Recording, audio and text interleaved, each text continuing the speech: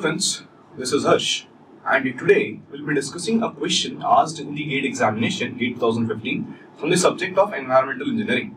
And this question is from the topic known as BOD, right? Biochemical oxygen demand. So the question says, ultimate BOD of a river water sample is 20 milligrams per liter. BOD rate constant is 0.15 day inverse. The respective values of BOD in percentage exerted and remaining after 7 days are dash, so and so. Right, so this is a GATE 2015 question. So let us solve this particular question. Although the question is very easy, but he says that he is asking in percentage.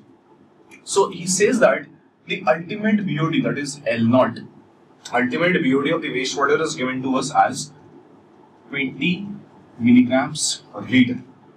And he says that rate constant, BOD rate constant, it is 0.15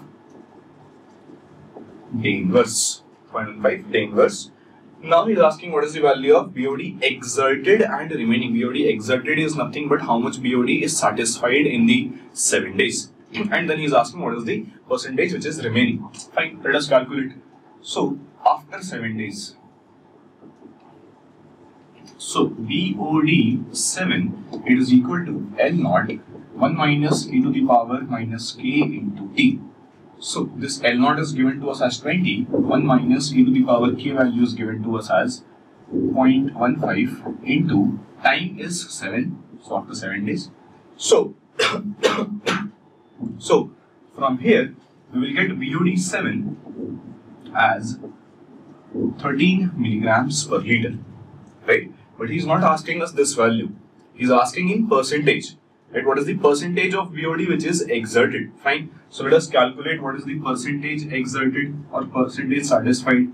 So it is nothing but this value of BOD which is satisfied divided by the initial quantity. Initial quantity is 20 into 100. That means in the duration of 7 days, 65% of your BOD is satisfied, and if 65% is satisfied, then the remaining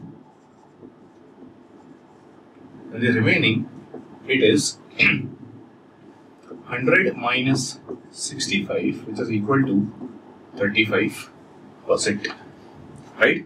So the values are